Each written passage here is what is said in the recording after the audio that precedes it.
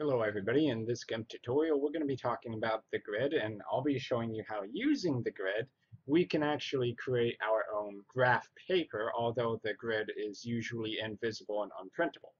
So inside of GIMP I've gone ahead and created a new document that's of size 8.5 inches by 11 inches, which I believe is the standard paper size. Whatever paper you want to print onto, make sure that you start a new document with those sizes. So inches, 8.5 by 11 if that's a paper size.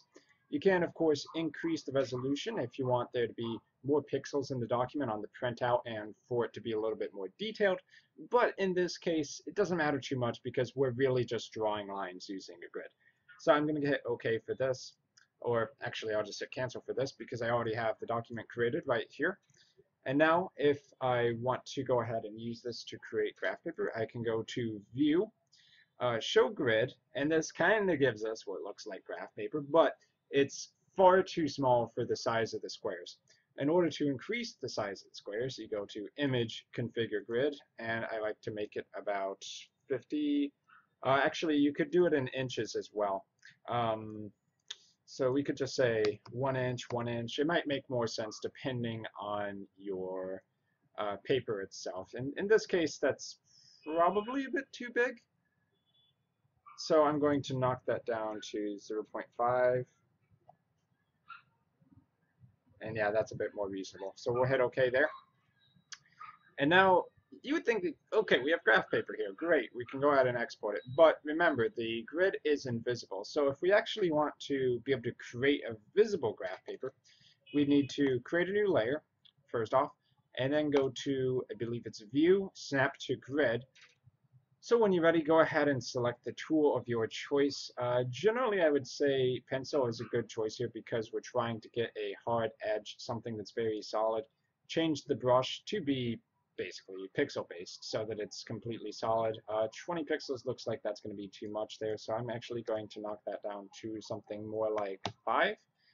And now we can go back to the main document.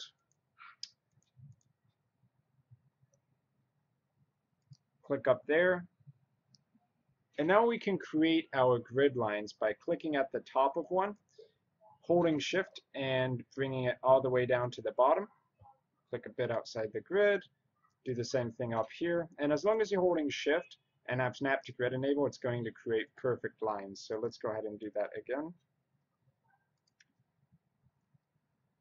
In order for this to work, you do actually need to click within the document. So make sure you're not, say, left-clicking outside of the bounds and then holding Shift, because that would get a bit weird. So click on the line, and it'll automatically go to snap to the grid itself. And as long as you're careful here, you should be able to get a perfectly straight grid line every single time. So one more time. If it helps, you can also zoom in a bit. So I'm going to do that here, clicking on the very bottom. And now holding Shift, going up to the top. Doing it again, snapping to the grid, holding Shift, click down, so on and so forth. And then when you're ready, just do the same thing diagonally for every grid line. It's a little bit tedious, but the advantage is that it'll always work, and you can do it with any brush you want, any size brushes you want. You really shouldn't run into any issues here.